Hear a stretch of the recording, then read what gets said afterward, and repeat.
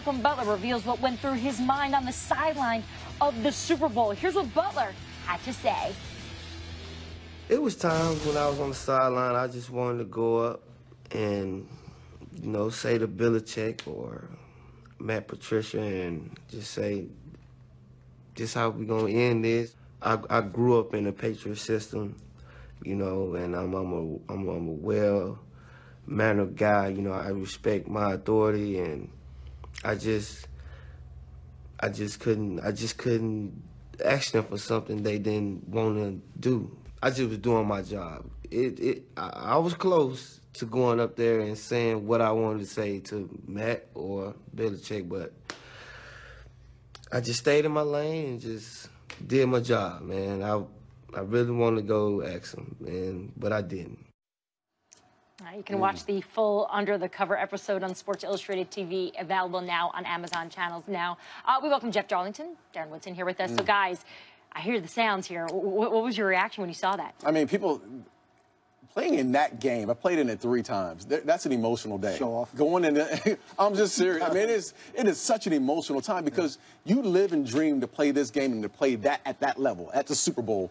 And as a kid, that was my dream. And to get in that game and then be put in a situation that Malcolm Butler was put in before that game, thinking he was going to start, thinking he was going to play a huge role in the success of this game, and then right before the national anthem, you get told that you're not playing. Would you have said something? Oh, absolutely. I think. What would you have said? I don't know what I would have said. I think I would have been in shock like Malcolm Butler because you just don't know how to handle a situation like that. You expect to play, and you've been taught all your life, it's game time, I play, I'm a starter. And for Malcolm Butler, sit through that process, man, that's heart-wrenching. That's the part that really still bothers me about this story. Like, I get the genius of Bill Belichick and that he gets the benefit of the doubt when it comes to these decisions. I just don't understand still, because there's been no explanation from his side, and maybe he doesn't feel like he owes it to anybody, why he was even active for the game and why he didn't know about the plan beforehand. Were they afraid of leaks to the media, that it would be a competitive disadvantage? I don't know,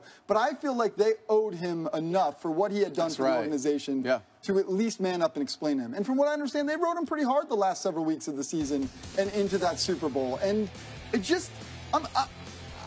And it's really weird. Here's what amazes me, too, because I've had other head coaches ask me, like, hey, do you know what happened up there in New England?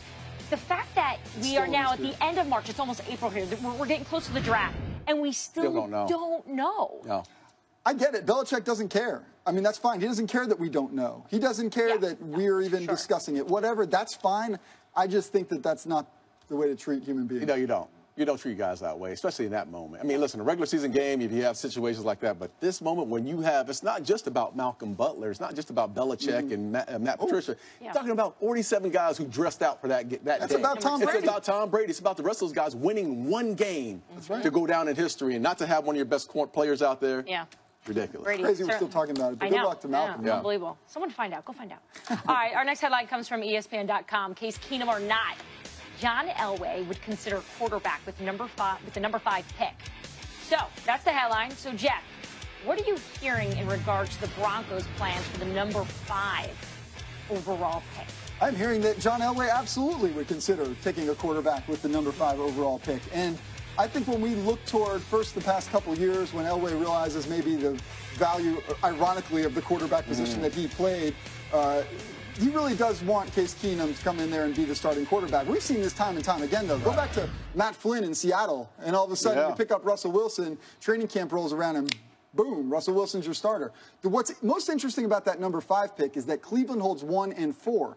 So in theory, if we're talking about 4 top quarterback prospects, one of them is going to be available at 5, and Elway is going to have a decision. And that's the question mark right there. Is that going to be your guy, the guy that you covet? Is he going to be there? And it could be, Darren. Like, we don't know who's going to go where, right? Exactly. And that's the question. We still don't know what. They should take a quarterback. I think if the quarterback that they want, that they're coveting, is right there at that number at 5, you got to take him.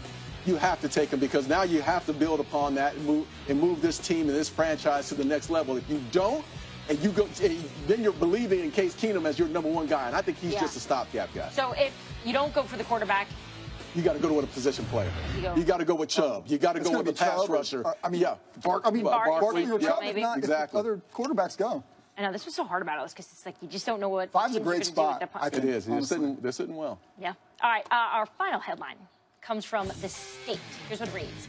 Gamecock great Jadeveon Clowney optimistic on contract extension with the Houston Texans. So, Jeff, what's the latest in extension talks between the Texans and Clowney now? Well, Brian Gaine, the new general manager, came in, did a lot of evaluations, does like what he sees in Jadeveon Clowney and what he has been able to accomplish. I think two of the things that the Texans were originally concerned about, injury considerations, he was dealing with some of those. His play was a little bit erratic early on. Both those things have been alleviated. Clowney playing great ball to the fact where I do anticipate the two sides will get a deal done.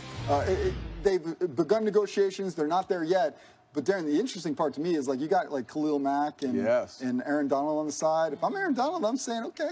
They're watching. Everyone's watching now. Yeah. Everyone's watching. I look at this situation. You don't know where J.J. Watt is health-wise. Yeah. Merciless went down last year. He was banged up.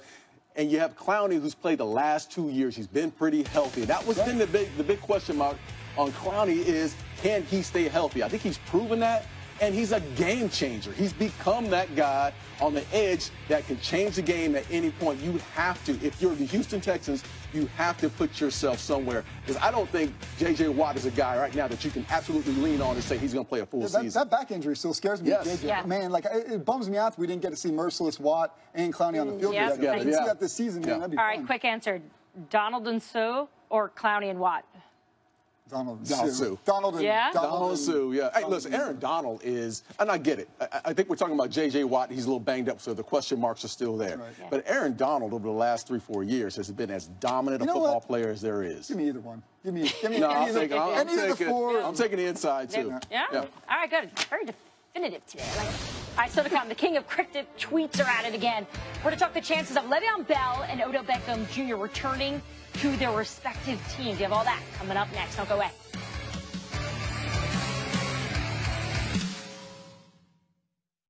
Pepsi's always had great taste,